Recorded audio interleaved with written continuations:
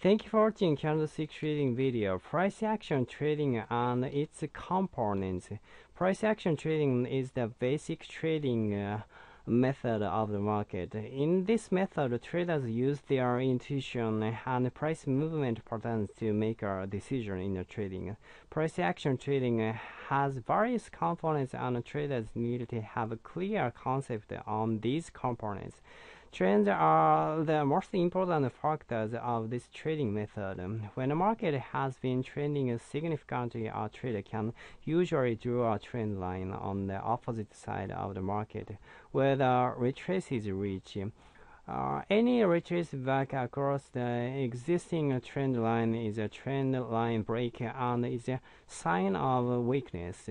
This is a clue that the market might soon reverse its trend, or at least hold the trend progress for a period. A trend channel line overshoot refers to the price shooting clear out of the observable trend channel further in the direction of the trend.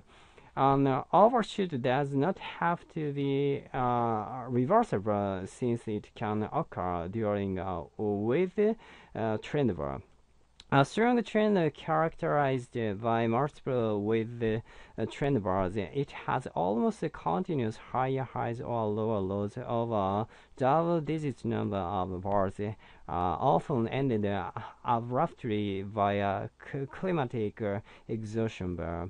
It is likely that two-legged retrace occurs after this, extending for the same length of time or more as the final leg of the climatic rally or sell-off.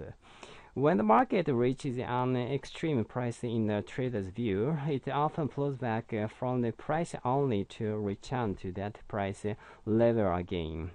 In the situation where that price level holds and the market retreats again, the two reverses at that level are known as a double top bear flag or a double bottom bull flag. Retreats will continue.